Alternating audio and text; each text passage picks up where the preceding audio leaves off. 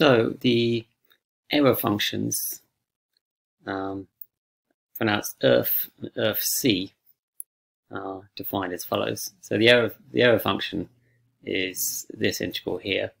As you see, it's integrating a Gaussian curve, e to the minus t squared, from 0 to x. The reason why you got 2 over root pi here is simply so that as x tends to infinity, you get the answer 1. So erf of infinity is plus 1. You may or may not know that the integral of minus infinity to infinity of e to the minus t squared dt is in fact just root pi, which is why you end up with this 2 over root pi as the normalization constant. It's an odd function.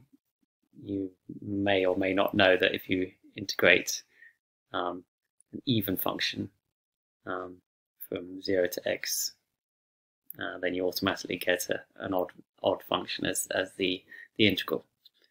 The erfc is simply 1 minus erf, so it's called the complementary error function. So that then works out as the integral from x to infinity. Since these things both have to add up to 1, that should be fairly obvious why. Okay, so they're plotted here. So the error functions have applications in heat conduction mainly, as well as in probability theory. As you might know, the Gaussian distribution to work out the area under the curve. Well, to work out the probability of something with a Gaussian distribution, you can express it in terms of the error function. So they're actually very useful functions.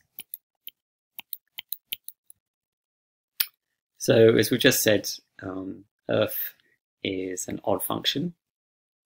I'll just mention the Taylor series. You can actually prove it by expanding the integrand in the definition. Okay, just write e to the minus t squared as 1 minus t squared plus and so on, the series for e to the x with minus t substitutes, and integrate term by term, and you end up with this series here. It's possible to show, this is sometimes useful, that for large x, erfc goes off like e to the minus x squared over root x. So that's basically what we're seeing here. Sometimes you might need that approximation. Okay, so the derivative,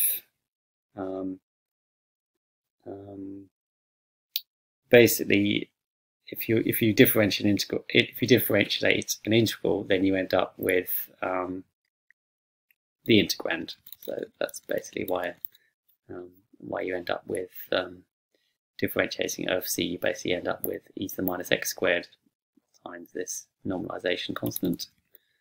That's sometimes useful to know. I'll let you work out what the derivative of erfc is.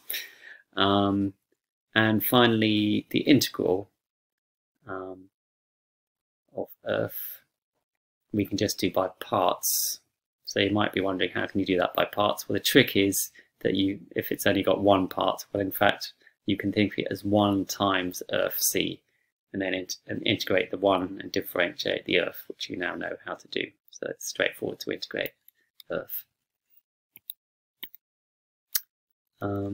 As you can see from the graph, well, erf of 0 is 0, erf of infinity, as we've seen, is 1, and it's an odd function, so erf of minus infinity is minus 1, and then special values of erfc follow from the definition of erfc, which is just 1 minus erf.